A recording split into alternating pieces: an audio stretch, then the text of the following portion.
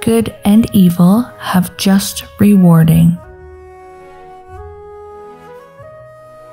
It's hard to imagine what one would think about just as one is unexpectedly faced with death, but the thought at that moment determines one's fate. There was a story in Buddhism. In the past, a person named Gan Daduo committed all manner of crimes. One day, while he was walking on a street, he saw that he was about to step on a spider. A kind thought came to him. A spider is a small life, but why should I kill it? So, he stepped over the spider and avoided killing it.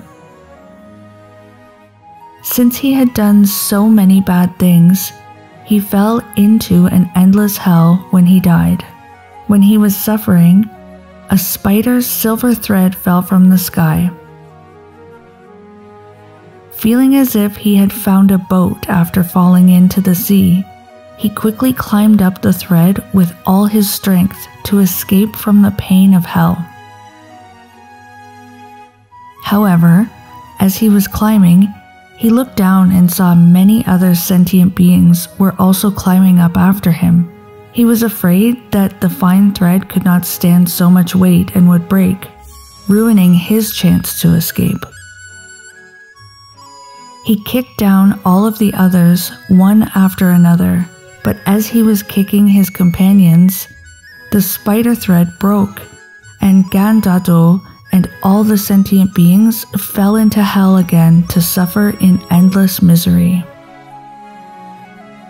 His earlier kind thoughts had given Gan Daduo a chance to escape from hell, but his bad thoughts had drawn him back to hell to suffer again.